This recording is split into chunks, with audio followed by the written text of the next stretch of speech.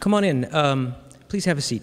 It's my pleasure to introduce our second keynote speaker of this 38th Annual Conference of the American Literary Translators Association. I'm going to do that in just a second. I have a couple of announcements. First, a big thank you to the NEA, National Endowment for the Arts, for helping us put on this event. Is Mo Sheriff still around? Mo is not here. If you see Mo, yesterday was his birthday. He arrived on his birthday. So you might, Mo came from Washington just to be at this conference, and he traveled on his birthday, and I forgot to wish him a happy birthday yesterday. So if you see him, please do that. Thank you to the Poetry Center of the University of Arizona for sponsoring this evening's event. And I want to announce that they have a residency, a 2-week residency coming up. The summer residency for poets, details are on their website. Submissions are going to be from January 15th to April, I believe, 3rd? Is that correct? Anybody from the Poetry Center here? Anyway, I think that's right, and it is on their website. Also, I'm sorry, board members for ALTA, we need to meet at 7:30 tomorrow morning. We were going to meet at 8, so it's only 30 more minutes. So you grab something at the breakfast and bring it in with you. Same room we met in this morning. Sorry about that. We're just not going to finish otherwise. Also, I want to announce, it's in the program, but several people have been asking, next year's conference is in the program. Which page it is on? It is on page, I should know it immediately. ALTA39, it's on, I don't know, 41, page 41, and it is called Translation and Crossing, or Crossings. I'm not sure about that S. We're still thinking about that. And it is in Oakland, California, so it's in the Bay Area. It is, I believe it's in a downtown Marriott hotel, so it's like a 10-minute BART ride to San Francisco. It is October 6th to 9th. And so it's earlier in October than we've been meeting, and also there is a change. Please notice this: the 6th to the 9th includes a Sunday, and that was because that was what the hotel could give us. And so rather than starting on Wednesday evening, the pre-conference event, we're going to be starting everything on Thursday. There won't be anything on Wednesday. So some people who always have trouble getting there midweek will be happy, and others will be, I don't know, sad. I don't know why you would be sad. We're just including a Sunday in the conference. So please note that when you're thinking about your travel plans for next year. All right, those are the end of the announcements.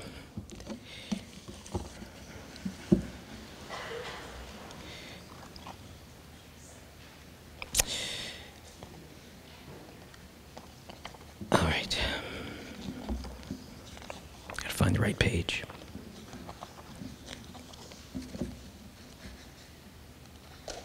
Wow, this is a big program.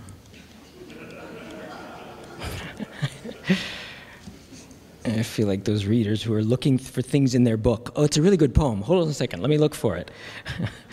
All right, so our second keynote. Jerome Rothenberg is an internationally celebrated poet, translator, and performer with over 90 books. That's 90 books of poetry and 12 assemblages of traditional and avant-garde poetry, such as Technicians of the Sacred and Poems for the Millennium, volumes 1 to 3. In addition to the numerous translations that appeared in these anthologies, his work as a translator, beginning with New Young German Poets in 1959, has included books of translation from Lorca, Nesval, Schwitters, Gomringer, and Picasso, selections from many of them brought together in Writing Through, Translations and Variations in 2004. His most recent big books are Eye of Witness, a Jerome Rothenberg reader, and Barbaric, Vast, and Wild, Poems for the Millennium, Volume 5, both published by Black Widow Press. A new book of poems, A Field on Mars, Poems 2000 to 2015, is scheduled for publication in Jusqu'à 2 publishers, Presse universitaire de Rouen et du Havre in joint English and French editions. Please join me in welcoming Jerome Rothenberg.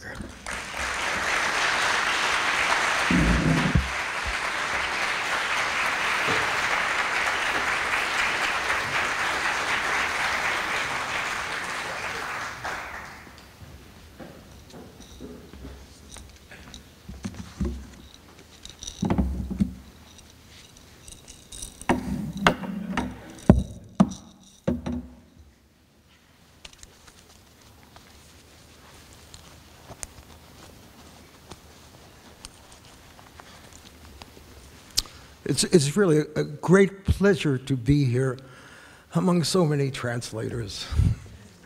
I've never been in a situation like this before, and I really look forward to it and to bring up questions here about translation as it enters into the composition, the work of poetry, with a particular reference, of course, to my own work. And I thought in some sense to dedicate it to millennia of translator poets. I don't know if for other writers a translation plays that big a role, but translator poets go back to Catullus, transcreating Sappho from Greek to Latin. Chaucer is translator of Boetius and Le Roman de la Rose. Chapman and Pope and Dryden. Shelley and Rossetti and Swinburne. Baudelaire's Poe and Baudelaire's De Quincey. Hölderlin, Sophocles, Nerval's Goethe. And then all the poets of the previous century coming into the present, many of them contemporaries of mine. About this, I could go on and on, but that's not why I'm here. So I would call this, or I've tentatively titled it, Translation Without Limits and the Limits of Translation.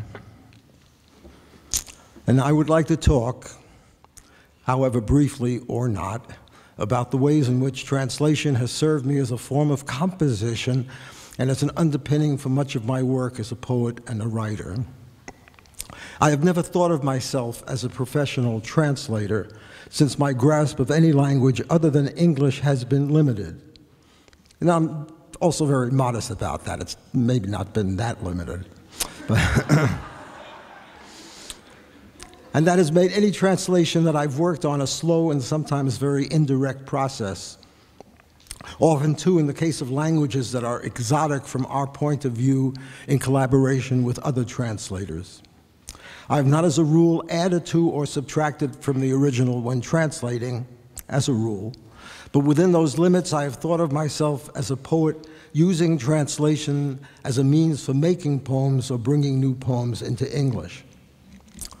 And also, of course, to spread the word about the poets and work being translated. Even more than that, I have a need, I emphasize, a need to translate and, by translating, to connect with the work and thought of other poets, a matter of singular importance to me and what I have long taken to be my project and the central activity of my life as a poet. I do not think of this as in any way unusual, although it's taken me a long time to recognize it for what it is. Many writers, but poets in particular, inherit and carry forward the works of those who came before them. In my own case, the work I've done with ethnopoetics and with the construction of anthology assemblages, along with a devotion to the experimental as a basis for my writing, has made such considerations still more central to my practice. Looking back at it now, it seems inevitable to me that I would have gotten as engaged as I did with translation, and for translation to have had the influence it did on the work I was doing. A part of that work, of course, was directly connected with the opening of such a field as ethnopoetics. My own efforts had followed others in the use of collage and appropriation as a way of opening our individual or personal poetry to the presence of other voices and other visions besides our own. I came to think of all of that, appropriation, collage, translation, in ideological terms. Long before our time, Whitman, in Leaves of Grass, had set the task very plainly. Through me, many long, dumb voices, voices of the interminable generations of prisoners and slaves, voices of the diseased and despairing and of thieves and dwarfs, voices of cycles of preparation and accretion, and of the threads that connect the stars, and of wombs, and of the father's stuff, and of the rights of them the others are down upon, of the deformed, trivial, flat, foolish, despised, fog in the air, beetles rolling balls of dung. This was in the section of Leaves of Grass called Song of Myself, that great bringing together of the individual voice with the sense of a total and suppressed humanity. And it was reborn for us, for me certainly, in Charles Olson's rant, say, against the lyrical interference of the individual as ego, or in Robert Duncan's call for a new symposium of the whole, a new totality among my immediate predecessors and near contemporaries. I have practiced translation in one form or another for more than 50 years now. My first published book, in fact, was New Young German Poets in 1959, a year before my own first book of poetry. That book included first-time translations into English from poets like Paul Celan, Hans Magnus Enzensberger, Günter Grass, Ingeborg Bachmann, and Helmut Heisenbüttel, who would become major German authors in the decade that followed. In the 1960s, I adapted Ralph Hochhuth's play, The Deputy, Der Stellvertreter, for its Broadway performance, did further translations from Enzensberger's poetry, and began to make occasional translations of Dada poets like Hans Arp and Richard Hülsenbeck from German, and Tristan Tzara and Francis Picabia from French. I had also become engaged with translations from Spanish modernists, much of it for my own recreation and as a way better to understand the work at hand. And from 1960 on, I began to use translation as a way to channel material into publications and readings, performances of my own. So looking back to that, first very serious translations for me, I think part of what I was after was a translated version, while keeping close to the original, that allowed me to perform it. I needed a performance version. We were coming into the performance of poetry on our own, you know, did it read a lot? Did it perform? I mean, that was one of the things, and. I translated some early Celan, the most notable poem of his at that time, and probably for many even thereafter, The Death Fugue, Todesfuge. So I'm going to read just the opening of Death Fugue in German, and then the English. Schwarze Milch der Frühe, wir trinken sie abends, wir trinken sie mittags und morgens, wir trinken sie nachts, wir trinken und trinken, wir schaufeln ein Grab in den Lüften, da liegt man nicht eng. Ein Mann wohnt im Haus, der spielt mit den Schlangen, der schreibt, wenn es dunkelt, nach Deutschland, dein goldenes Haar, Margareta. Er schreibt es und tritt vor das Haus und es blitzen die Sterne. Er pfeift seine Rüden herbei, er pfeift seine Juden hervor, lässt schaufeln ein Grab in der Erde. Er befiehlt uns, spielt auf zu dem Tanz. Black milk of morning, we drink you at at dusk time. We drink you at noontime and dawn time. We drink you at night. We drink and drink. There's a man in this house who cultivates snakes and who writes when it's nightfall. Nach Deutschland, your golden hair, Margareta. He writes it and walks from the house, and the stars all start flashing. He whistles his dogs to draw near, whistles his Jews to appear, starts us scooping a grave out of sand. He commands us, play up for the dance.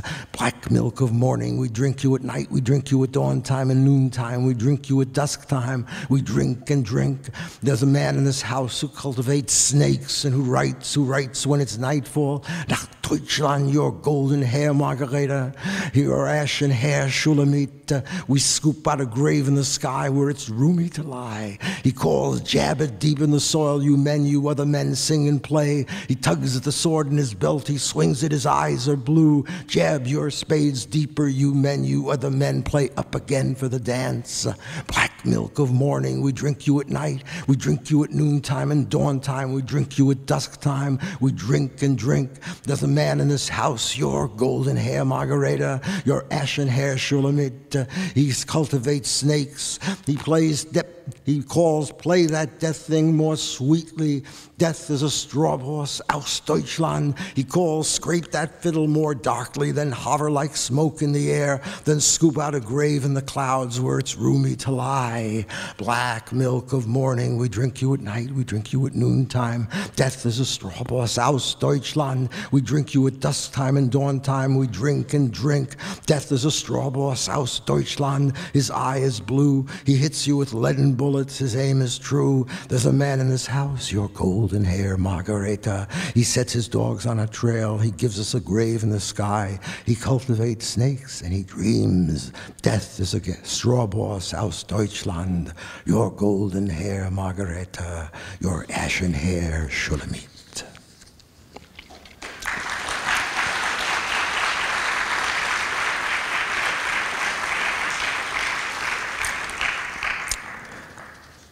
And that at least became part of the reading repertory for me. So, of course, I published it in New Young German Poets.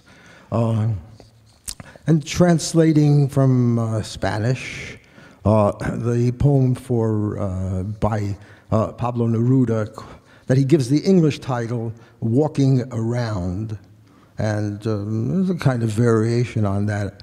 You know, I give the title of the English translation as Walking Around. And I don't know what Neruda was picking up on with the title, but I have the sense that there's some kind of, pop relevance in that, looking towards, elements of the Yankee culture. Sucede que me canso de ser hombre.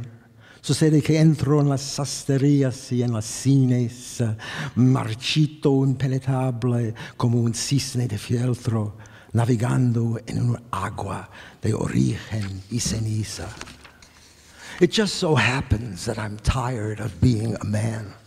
It just so happens that I walk into tailor shops and movies, withered and venerable, flannel swan that steers across a sea of origins and ashes. The odors from a barber shop can start me bawling. I only want a little rest from stones and wool. I only want to see my last of institutes and gardens, of merchandise, of eyeglasses, of elevators. It just so happens that I'm tired of my feet and my nails and my hair and my shadow. It just so happens that I'm tired of being a man. And yet how delightful it would be to threaten some accountant with the head of a lily or murder a nun with a blow on the ear. How beautiful to go through the streets with a green knife and holler out loud till I die of frostbite. I don't want to keep on being a root in the darkness, irresolute, pulled from all sides, till a dream leaves me shaking, dragged down through the seeping bowels of the earth, absorbing and thinking, stuffed with food every day. I don't want all that grief on my shoulders. I don't want to keep on as a root in a tomb, alone underground, the wine cellars stocked with the dead, frozen stiff, half gone with the pain. So the day called Monday starts burning like oil when it sees me pull in with my face of a jailhouse, and it howls on its way like a wounded wheel and leaves tracks of hot blood in the direction of night, and it shoves me into certain dark corners, into certain moist houses, into hospitals where the bones sail through the windows, into certain shoemaker shops with their odors of vinegar, into streets full of terrible holes. There are birds the color of sulfur and horrible guts that swing from the doors of houses that I hate. There are false teeth forgotten in a coffee pot.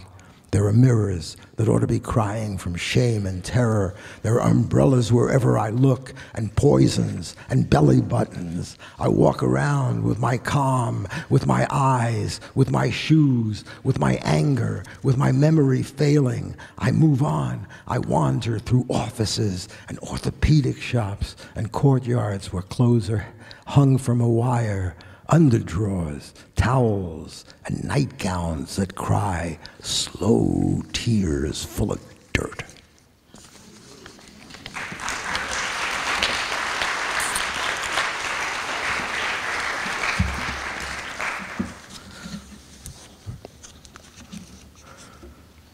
I'm balancing a few things up here, so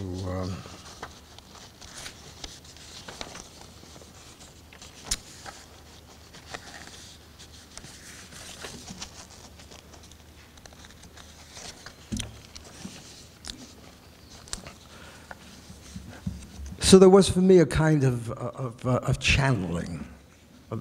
That was what I was looking towards. And where the channeling turns up most clearly in my own work, assuming it is my own work, is in the acts of translation that are an underpinning for the big books, the anthologies or assemblages, beginning with Technicians of the Sacred and Shaking the Pumpkin in the early 1970s. It was there that I could let rip for the first time with those voices and find myself absorbing, thrillingly, something that was far more than myself. And the translation led me also to an interplay with poets closer to my own time, Schroeder's, Lorca, Nesval, Nakahara Chuya, among those I've done in abundance, and finally, most surprisingly to me, Picasso. For me, too, the big books were a kind of assemblage and collage, a grand collage, in Robert Duncan's phrase, very much like the translations in terms of what they allowed me to do or to be. In the big books, the ethnopoetic ones in particular, I was engaged with a range of processes related to, but not always identical with, that of translation. Some of those processes involve the enhancement of previously existing translations, while others, the more interesting from my perspective, involved experimental forms of translation with perhaps an emphasis on the translation of oral poetry and, conversely, of visual poetry, a fascination with what had been thought of as untranslatable forms of poetry. In the 17 horse songs of Frank Mitchell, from sources in Navajo, I engaged in what Dennis Tedlock and I were calling total translation, going beyond the semantic level to try to find equivalents for the non-lexical, untranslatable vocables in Navajo song, and even, most outrageously for me, equivalents for the music, the melodies by which the words and sounds were carried. Other Indian song poems, these mostly from the Seneca, were short combinations of words and sounds which I chose to translate as a kind of visual, concrete poetry in order to bring across the curious complexity of otherwise simple or minimal forms by calling up an image of similar minimal forms in our own, presumably sophisticated and developed arts of language.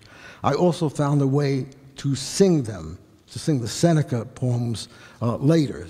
So first there were translations that resembled, if you can think back to when concrete poetry was really a going enterprise, in Shaking the Pumpkin, the Indian book, they appear at the very beginning of the book, but then I found that I could sing them also. Things come along and surprise you. And along the same lines, while working with contemporary poems that were themselves experimental, I undertook the translation of a large group of often minimal poems by the German concrete poet Eugen Gomringer, finding those a curious vehicle to get down to some fundamentals about the nature of both poetry and translation. So for this, I'm going to introduce, for me, an instrument of translation, and perform translation of a Seneca Indian ceremonial poem, song, that opens a ceremony that the Senecas call Shaking the Pumpkin, that sometimes is identified in the old anthropological literature as songs for the Society of the Mystic Animals.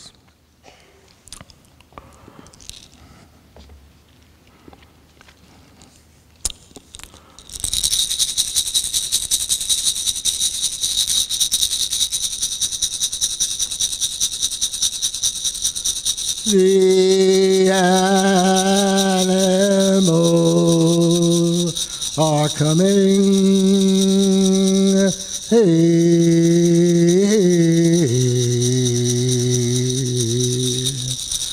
The animals are coming, hey.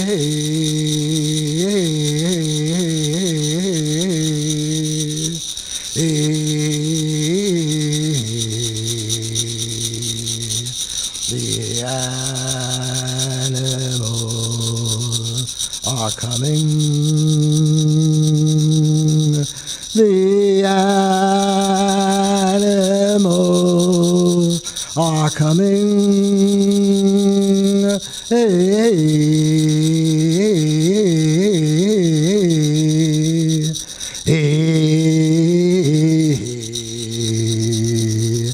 The animals are coming. Wah-ya.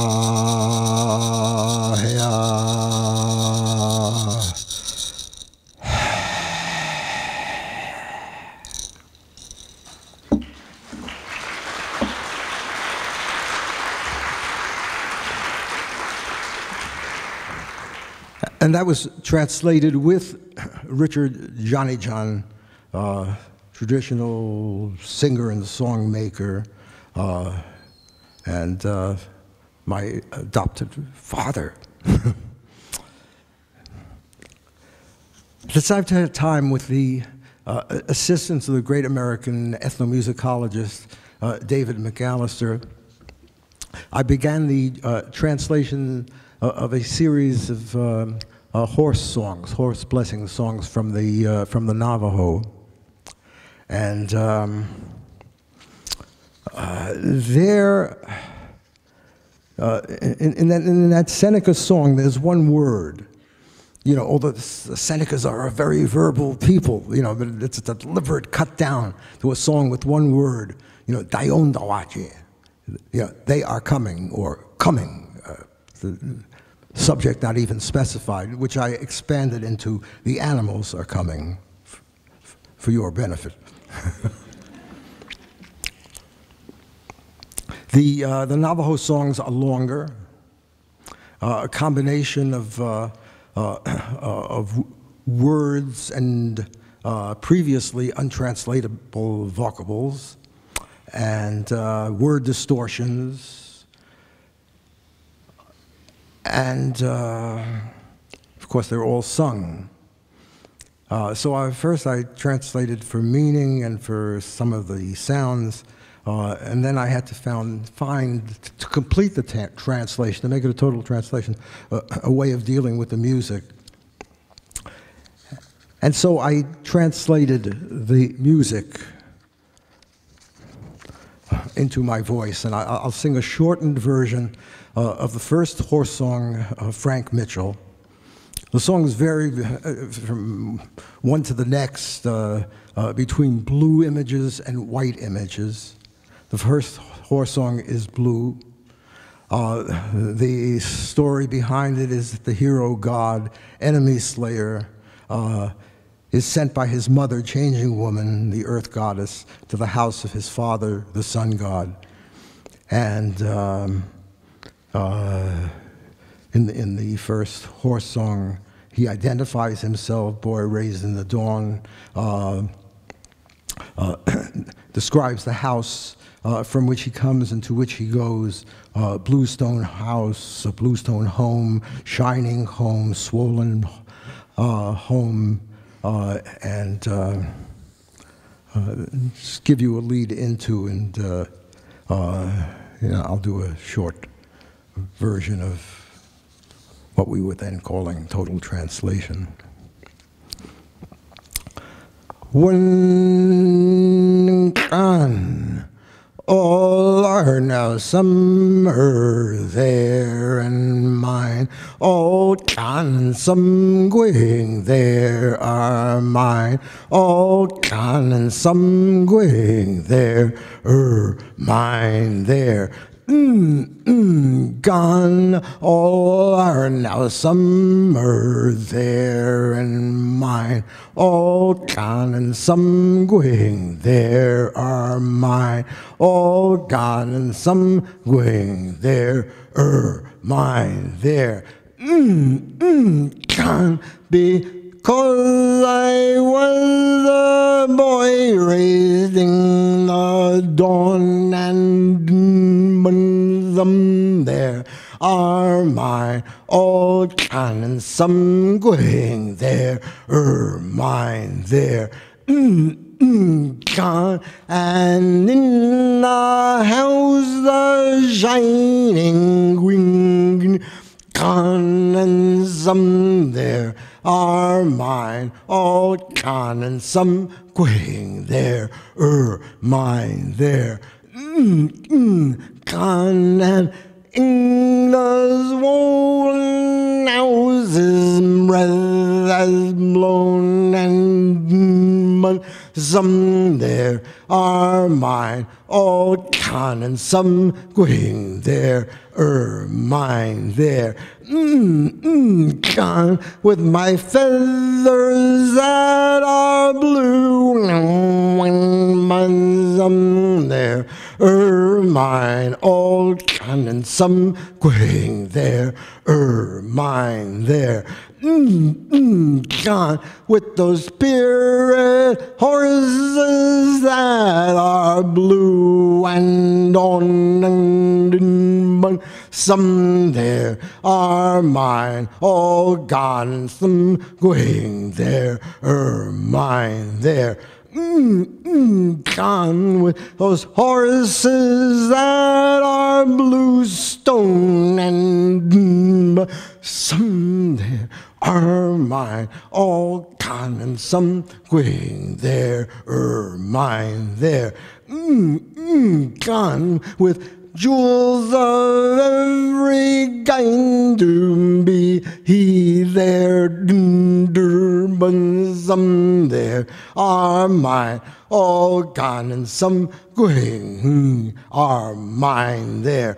Gone with sheep of every kind to be there, but some there are mine. All gone and some going there mine there. Gone with men of every kind to be there, but some there are mine. All gone, some going there mine there.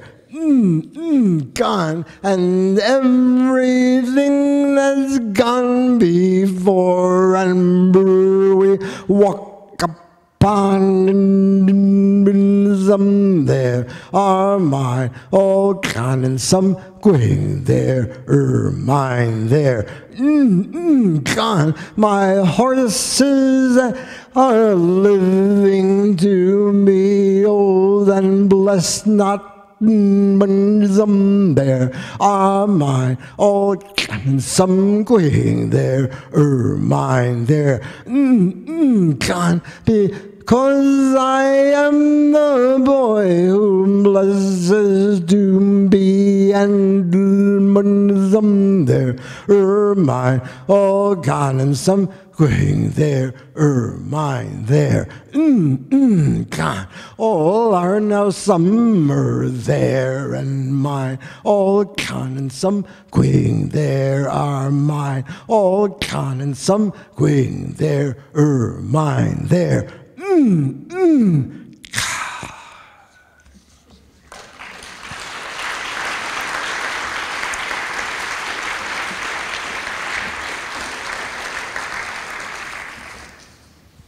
Yeah, it was something I never thought I would be doing. Yeah, but that's where these things take you. And that's good. So all of that remains central to me. The translations, I mean, and those other suppositions and legitimate acts of othering. Something like what the great Portuguese poet Haroldo de Campos called transcreation. Those other legitimate acts of othering that underlie my total project. So what I'm talking about is a continuum. Translation, and these other things that I'll be talking about, and that forms in my mind something called othering.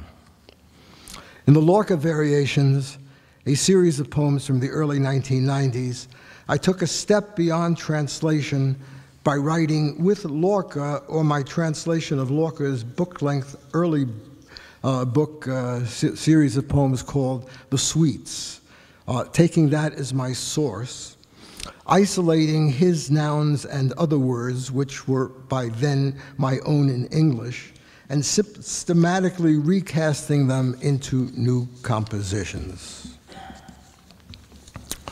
So this is translation. Fairly straightforward, but I try to make it sound good. Called, I think in the Spanish, simply Newton, and in the translation that I did, a Newton suite. As a suite, it's made up of a number of smaller poems, and it's very playful. And when one comes to realize is, not simply the Lorca of intensities, the Lorca of the imagination, but the Lorca of play, the Lorca of the fancy. Newton's nose. Onto the nose of Newton, a large apple falls, a meteor of truths, last fruit to dangle from the tree of science. And big Newton scratches his Saxon nostrils, a white moon over these barbaric strings of lace, the beech trees. In the woods, the gnomes astride their secrets tear their beards out. They tie up death and make the echoes mislead men with mirrors. In a corner lies the secret, in the open, dead. His companions mourn him, a blue boy with iron feet, a glowing star between his eyebrows. His companions mourn him, and the green lake trembles in the wind. Harmony. Waves rhyme with sighs and stars with crickets. A tremble in the cornea, the whole cold sky, a dot, a synthesis, infinities. But who joins waves with sighs and stars with crickets? Just hope these geniuses be missing something. The proofs keep drifting by among us. The philosopher's last walk. Newton was taking a walk. Death had followed him, strumming his guitar. Newton was taking a walk. The worms gnawed through his apple. The wind hummed in the trees, the river beneath the branches. Wordsworth would have cried. The philosopher was striking unimaginable poses, was waiting for another apple. He ran along the road, he stretched out by the water. He saw how his face would sink in the moon's reflection. Newton wept, and high up in a cedar, 2 old owls yammered. Slowly in the night, the wise man went back home. He dreamt enormous pyramids of apples.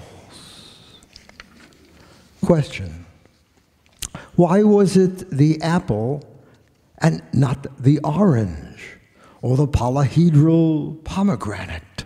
Why this virgin fruit to clue them in, this smooth and gentle pippin? What admirable symbol lies dormant at its core? Adam, Paris, Newton carry it inside their souls and fondle it without a clue to what it is. The Lorca Variations 11, Newton, prose poem, 3 parts. 1.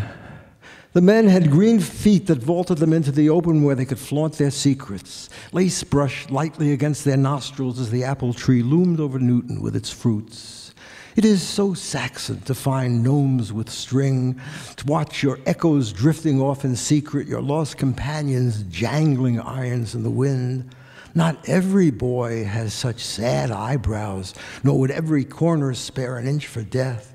In the woods, the moon showed Newton where the truth lies. Following his nose, he slammed into a meteor named Newton. He mistook it for a science that was white, like beech trees or like beards, but once he caught it in his mirror, saw it turn blue again.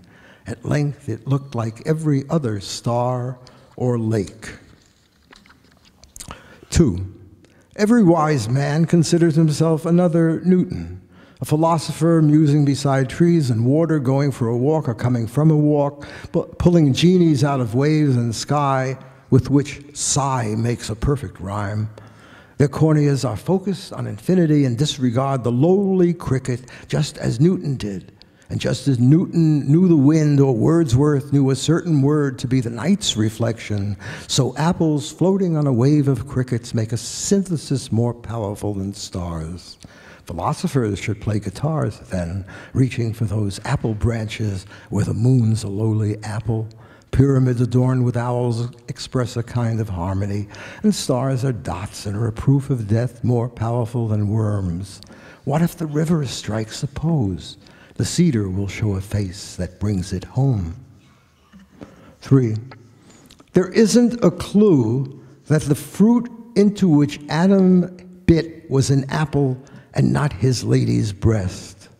Above them, Pegasus kept flying past, all in the name of science. The Virgin handed him a second apple, which Adam turned into a questioning of history. Deep in its core, the Virgin saw souls rise and fall, a symbol Newton later found inside a pomegranate.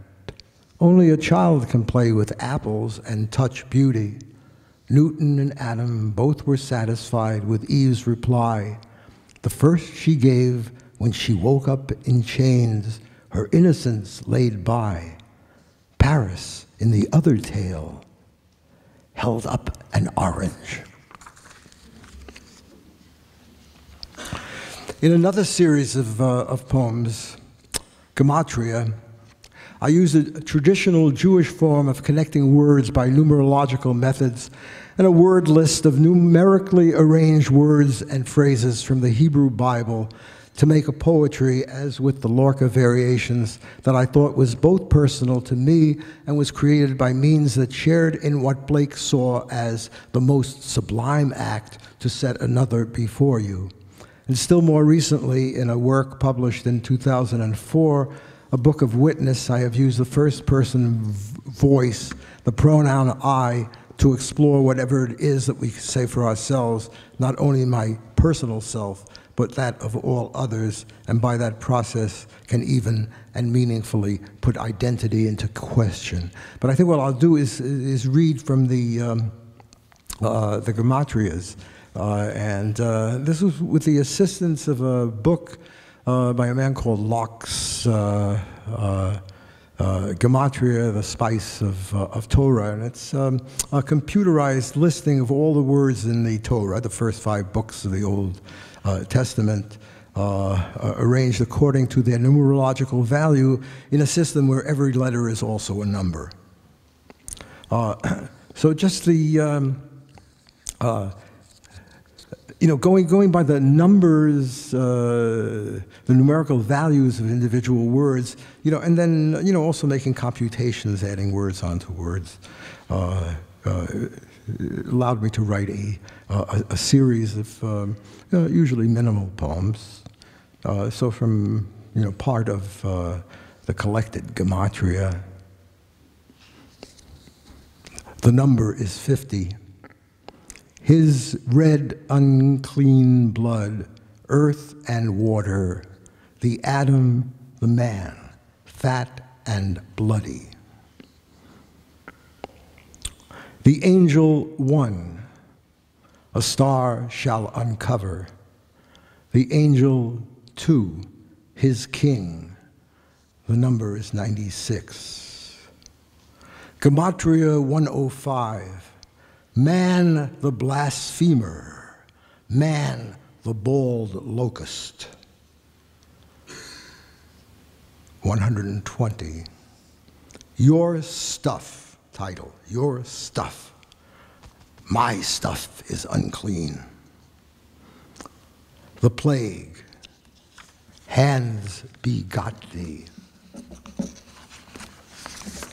But then I found later that I could make extended use of these in a series of poems that I wrote. And notice doing the Gematria, of course, using this source computerized text. These are all biblical words, so that already creates a sound and a series of echoes.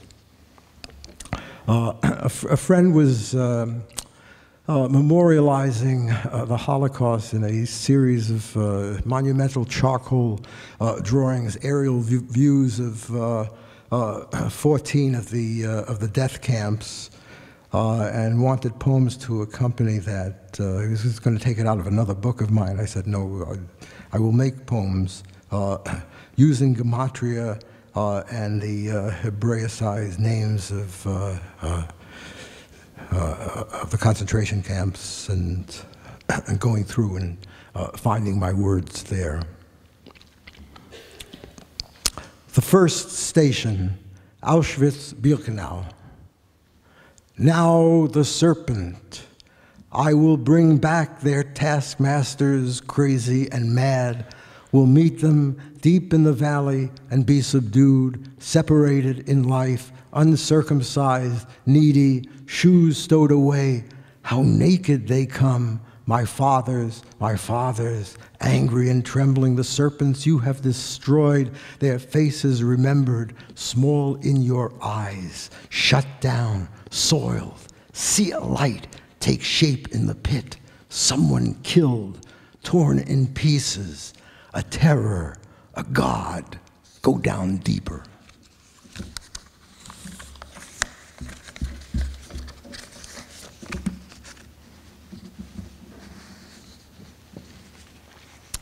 I realize where I am at this point is already at a considerable distance from what my more literally directed side and yours would recognize as translation, that it begins to touch on what I have elsewhere and persistently spoken of by that word, othering, a word that my spell check refuses to recognize as legitimate.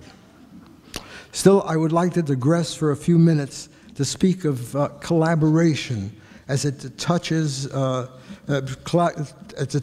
translation, and as a foundational part of my poetics and an antidote, perhaps, to those anxieties of influence that were injected into literary discourse some 40 and more years ago. Translation is, of course, at its best, the joyful acceptance of influence, the looking for influence and shared voices in the process of creation and transcreation. Therefore, my love of translation In that sense, too, it opens to an acceptance of collaboration and community, however problematic they may sometimes be, as foundations for the work at hand. And I would take translation as a metaphor for the entire poetic process.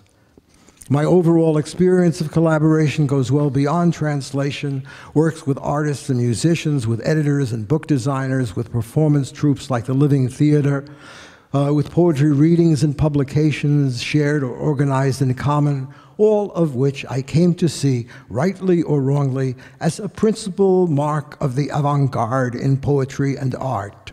This idea of an avant-garde, at least as I conceived it, is or was the work of individuals acting together, an effort somehow in common, even if performed one by one. There are times, of course, when an individual proclaims himself or herself to be an avant-garde, but I don't believe that there are, strictly speaking, avant-gardes of one. There are great and unique experimentalists who operate in isolation, but that, I think, is something different, referential sometimes to an avant-garde, but different. And there are individuals also, Bretons or Marinettis, who dominate their avant-gardes, probably to no one's advantage. Strong individuals like that, I now believe, were not only influential in forging their avant-gardes, but were responsible as well for the ephemeral nature of what they had created. In that sense, it's also possible that avant-gardes are destined for short lives, hell-bound for self-destruction, or an aspect, maybe, of what Tristan Tzara might have had in mind when he told us that the true Dadas are against Dada. Co-optation by the art market, or the book market, or the academic market is, of course, another factor to consider. In addition, I thought of the big books of mine, which were as often as not co-authored with one or two other poets or editors, not so much as anthologies, but as assemblages or collages that fulfilled for me the primary function of collage, to bring the words of others into the work at hand. It was the recognition of something like that, I think, that freed my own poetry to be more than it had been to start with. It also energized me in the direction of translation, an activity that I've pursued into the present. Even working as a solitary translator, I felt myself in an interaction with whoever I was then translating, and I came to believe that all translation, of poetry at least, was inherently a matter of collaboration. I've called such processes both of translation and collages, that's also othering, and have spoken about them elsewhere.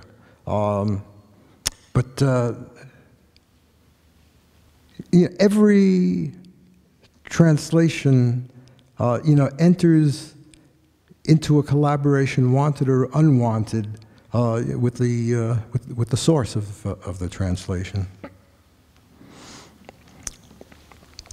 But to carry on the translation work in particular, I often had to call on the help of others, either because the task at hand was too big or too foreign, or needed more than my own voice to make it stick. With the ethnopoetic books, I thought all of this was obvious. Technicians of the Sacred and Shaking the Pumpkin were assemblages of mostly translations, generally as I found them, but sometimes with interventions of my own. The range of languages was vast, and my own competence outside of the European sphere was non-existent. On two principal occasions, I came more properly into the translator's roles, and those from the Seneca and the Navajo that I've already shown. Aside from that, and apart from the ethnopoetic experiments, there were Hebrew translations with Harris Lenowitz for a big Jewish book, and a more recent book of poems from the Czech modernist poet Vítězslav Nezval, where Milos Sovak was my co-translator. In addition to which, the ample books of poetry from Schwitters and Picasso were assembled alongside Pierre Joris, and in the case of Picasso, a number of other poet translators whom we brought together for the project, including Jill Levine and Diane Rothenberg, who are present here. It is in this context, then, that I would speak of translation with a recognition that my own work, as well as that of others, is not only experimental or avant-garde, but practices all those forms of translation that John Dryden spelled out beautifully centuries ago. Metaphrase, paraphrase, imitation, three procedures with varying degrees of departure from the original. Or put another way, I'm mindful of the observation somewhere attributed to Wallace Stevens that all translation is experimental translation, to which I would add that all translation, at least of poetry, is collaborative translation, from the perspective at least of the poet-translator. As such, my own experience has been that when I'm most intensely into the act of translating, setting another before me, Blake's most sublime act, I am, or I feel like, an actor immersed in a role, becoming that role or character, or like a dancer, say, responding to the movements of a partner, then thrown forward to do the dancing of my own. The Lorca variations, which I mentioned earlier, are the clearest example I have of this, from translations in immediate response to Lorca, developing my own rhythms as I go, but always with Lorca to guide me, to poems of my own, which retain words from my translation, but leave me free to compose anew. With that in mind, I want to end with a twofold exploration of myself, not as translator, but as the object of translation and variation. A few years back, while I was preparing with the Mexican poet Heriberto Yepes, a large anthology-like assemblage of my own writings, not in Spanish, but in English, called I Have Witnessed, a Jerome Rothenberg reader, the retrospective nature of that work opened me to the idea of applying to earlier poems of my own the procedures I had followed for Lorca and others in the variations. That meant, as with the other variations, taking a poem of some length, isolating mostly the nouns and some adjectives, rearranging the order in which they appeared, and using them as what Jackson Maclow called nuclei in the seeding or composition of new poems. I was also mindful of two statements attributed to Henri Matisse when he was my age, or possibly a little younger. One should be able to rework an old work at least once to make sure that one has not fallen victim to one's nerves or to fate. And again, when you have achieved what you want in a certain area, when you have exploited the possibilities that lie in one direction, you must, when the time comes, change course, search for something new.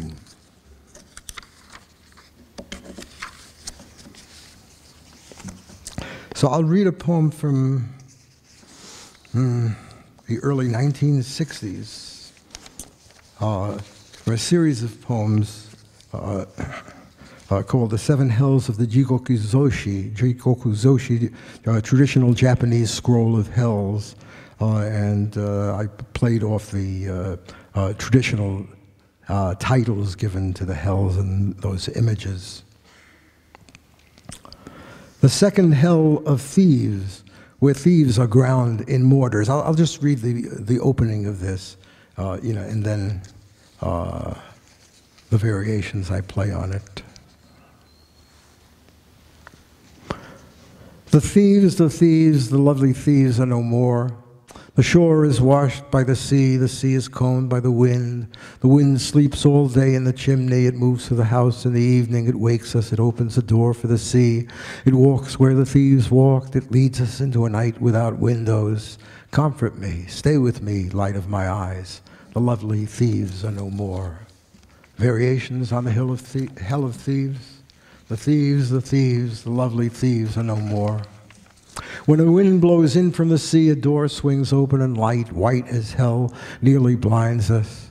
Night begins later, the skin on my fingers flakes off. A rank wind shakes the ladders we climb on. The earth more distant for which we still hunger, the sea filling up with our tears, our voices lost in the wind. Thieves who scour our shores at evening, whose voices sound under our windows, whose tears hide our pain, cry out with one voice, past shadows and windows, one voice for earth, one voice for water, and thieves dressed like thieves, a hell like no other, a house overlooking the sea, on a night when coins ring and death has a voice like a thief's voice, earth returning to earth, then to water, a voice thieves dissemble in dreams, thieves and a sea and a chimney down which thieves clamber, more thieves in the snow, skin and hair growing white, a shadow that thieves spill like blood, like the voice from a stone, the voice of the dying, thieves and voices, shore, wind and sea, tears and eyes, fingers spinning a thread, in fear of the sky and the earth, the thieves lost at sea, a grave and a stone left for thieves, where thieves vanish. The final experience of translation, however, of being translated, came on the various occasions when my work was being translated into another language, but particularly where I was familiar with that language, and even more so where I was able to work along with the translator. That process in several instances was truly exhilarating, while it also brought me up against the limits of translation and the strategies of the translator in trying to address them. Some of this is obvious to all of us here, and applies in whatever direction the translation is going. Well, how to distinguish heaven from sky in most European languages, or spirit from mind in others. For the former two, I ran into a problem compounded by an element of mind play. I mean, you see what I'm saying? Of course, you all know. Heaven and sky are the same word in Spanish or French or German. Esprit covers both spirit and mind, and you can't give me mentalite, and mind is very special to me, and there's, I think, no real equivalent to it. I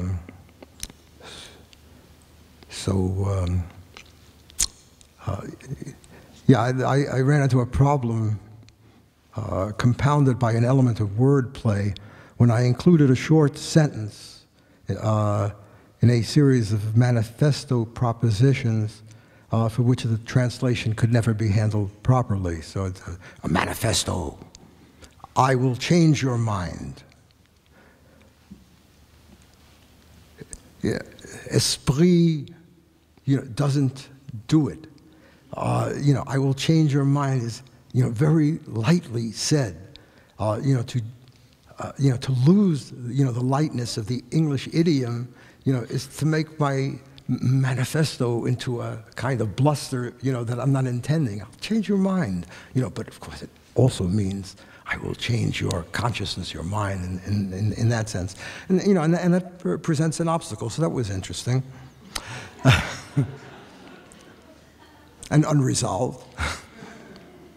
Or there is another instance where I speak of mind changing into spirit, but I think there I was deliberately laying a trap. And another example in a line and a poem title, "The Sky That Harbors Heaven," which would in Spanish come out to be "El Cielo That Harbors El Cielo," which is a kind of interesting thing in itself, but not the same. And so, well, there's sometimes an attempt to change heaven into paradise, but they're not the same thing.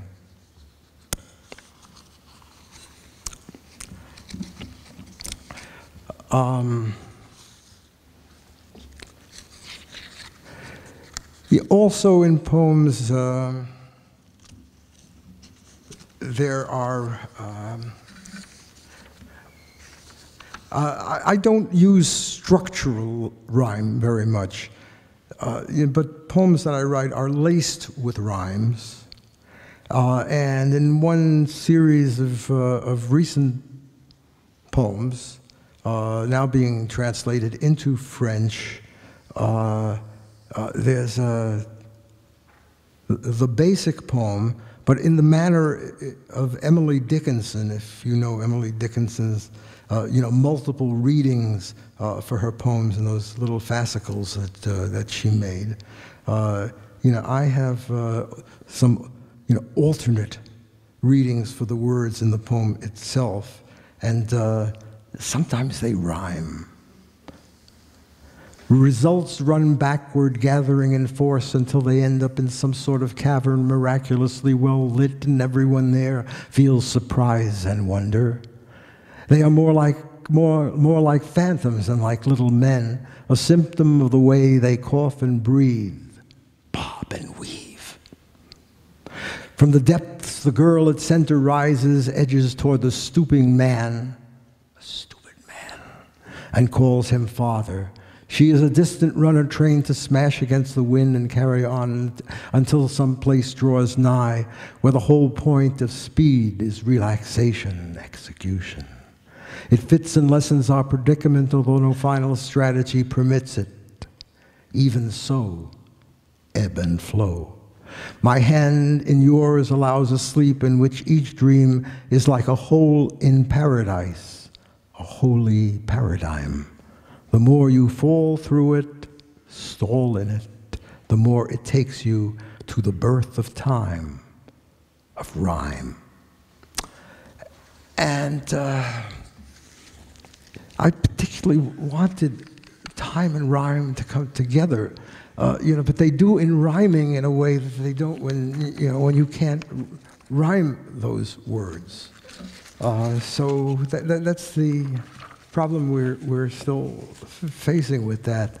The translator tries temp and chante, but I don't want to go after. I don't want to make the relation to chant a song, time and rhyme. Okay.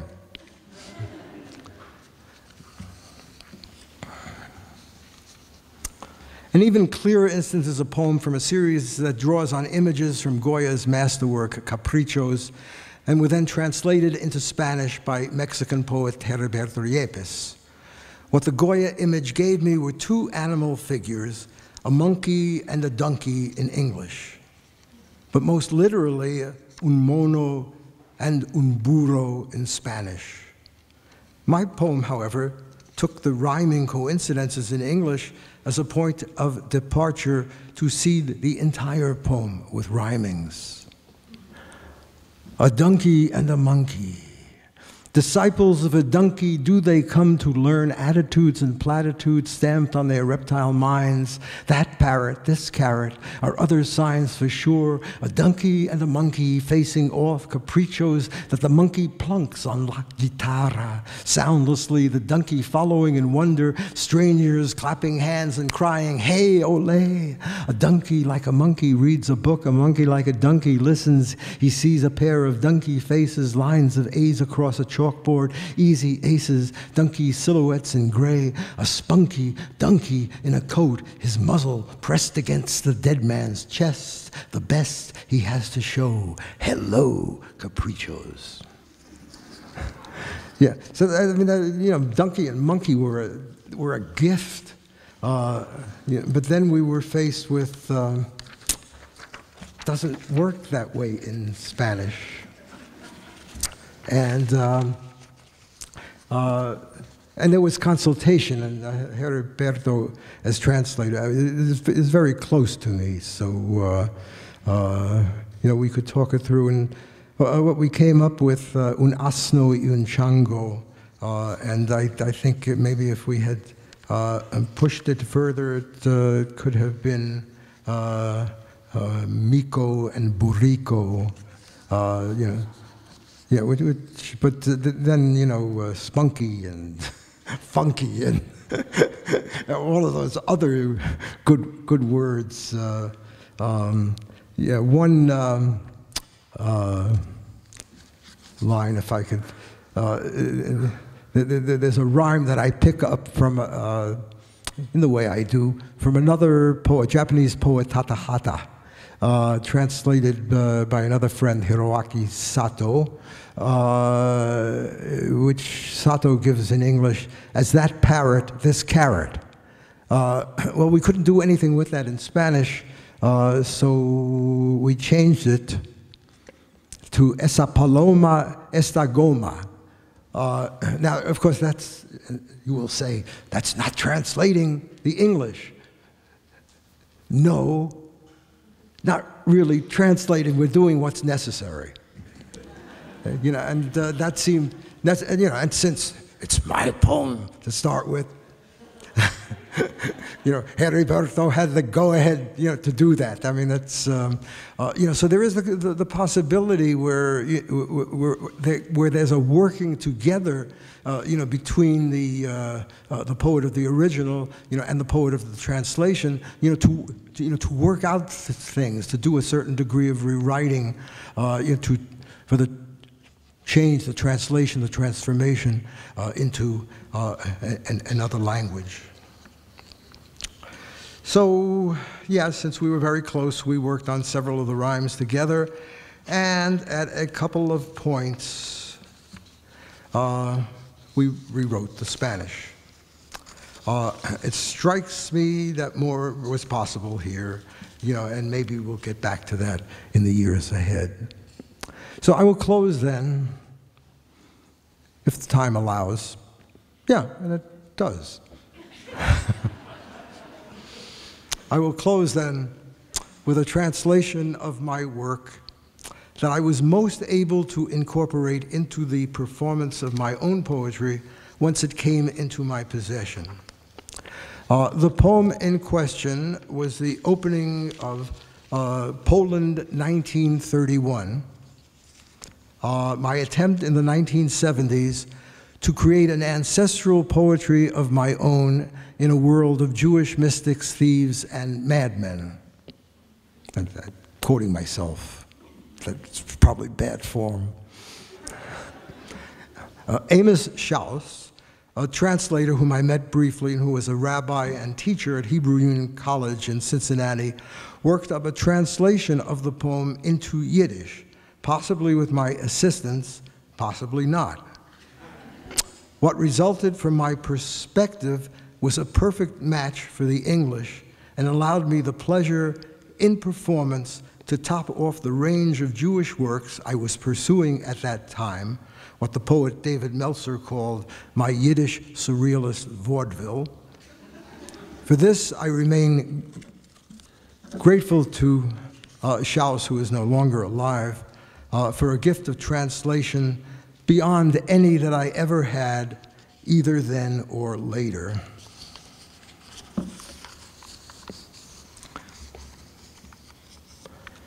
And I'll read it first in English and then in Yiddish. Poland, 1931, the wedding. My mind is stuffed with tablecloths and with rings, but my mind is dreaming of Poland, stuffed with Poland, brought in the imagination to a black wedding, a naked bridegroom hovering above his naked bride.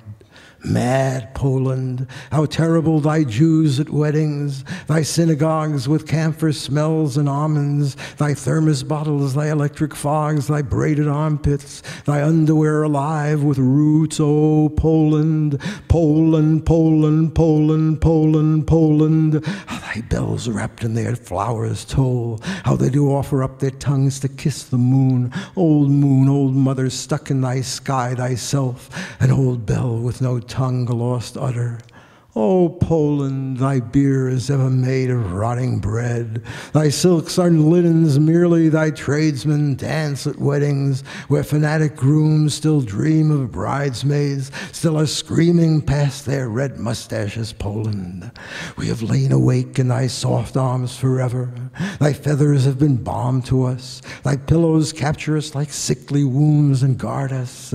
Let us sail through thy fierce weddings, Poland. Let us tread thy markets where thy sausages grow ripe and full. Let us bite thy peppercorns. Let thy oxen's dung be sugar to thy dying Jews. Oh, Poland, oh, sweet, resourceful, restless Poland. Oh, Poland of the saints, unbuttoned Poland, repeating endlessly the triple names of Mary. Poland, Poland, Poland, Poland, Poland. Have we not tired of thee, Poland? No, for thy cheeses shall never tire us, nor the honey of thy goats. Thy grooms shall work ferociously upon their looming brides, shall bring forth executioners, shall stand like kings inside thy doorways, shall throw their arms around thy lintels, Poland, and begin to crow. Polen 1931, der Chassene. Mein Miach ist angestoppt mit Tischtücher und mit Fingerlach, aber mein Miach, Holland von Polen, angestoppt mit Polen, in Dimmien gebracht, so ein schwarzer Chassene, ein nackter Chossen schwebt über sein nackte Kalle, mit tierhaftigen Polen, wie schrecklich deine Jiden auf Chassenes, deine Schulen mit Kampfereches und Mandeln, deine Thermosen, deine elektrisch Tumanen, deine Unterwäsche lebendig mit Wusteln, oi Polen, Polen, Polen, Polen, Polen, Polen, wie deine Glocken angewickelt mit Blumenklingen, wie sie offen in ihre Zungen zu kuschen, die Levone, alte Mama geblieben stecken in dein Himmel, du allein, an alte Glock und a Zung, a verlorener Äther. Oh, Polen, dein Bier ist tommet gemacht von verfeulte Bräute, deine Seiden ist leisen Bläuse, deine Socherem tanzen auf Chassenes, wo Chassonim kann neuem fantasieren noch wegen kahle schreiendig Nacht, durch sehr reute Wonzes, Polen. Wir seien geblieben wachen, deine wäre arms auf ewig. Deine Federn seien gewend für uns Balsam. Deine Kischens fangen uns wie kränkliche Trachten und hitten uns. Lass mich durchsegeln, deine wilde Chassenes, Polen. Lass mich treten deine Märkten, wo deine Wursten wachsen reif und voll. Lass mich beißen deine Pfefferkorn, soll dein Ochsenmist sein Zucker vor deine geistesdicke Jiden. Oi, Polen, oi, süße, umzuckerdicke und ruhige Polen. Oi, Polen von der heilige und knäppeldicke Polen, immer hassendick und her, die Dreiecke nehmen von Maria. Polen, Polen, Polen, Polen, Polen, seien mir nicht mitgeworden von dir, Polen. Nein, weil deine Käsen wollen uns Kehl nicht mitmachen und nicht der Honig von deinen Ziegen. Deine Rossen sollen arbeiten und sicherlich über sehr schwebedicke Kahles, werden Kindeln mit Henker, werden Ständen wie Kennigen in deine Tieren, weil herumnehmen deine Beistitlach Polen und unheben Krähen.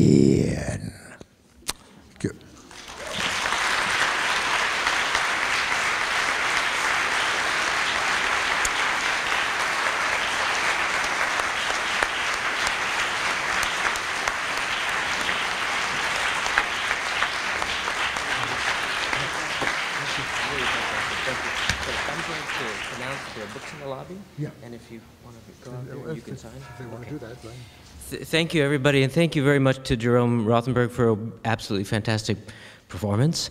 There are books of his in the lobby. If you would, he's going to be available to talk a little bit in the lobby and maybe sign a few. So if you would like to, these are books that are not necessarily available at the book fair, at the book exhibit at the hotel. So if you want one of those. Also, Café Latino, don't forget, those of you who are not, if you haven't had enough poetry this evening yet, or translated literature, at Café Passé. That starts at 8:30. Okay, so thanks once again for coming, and thank you, Jerome Rothenberg. Yeah, thank you. Thank you.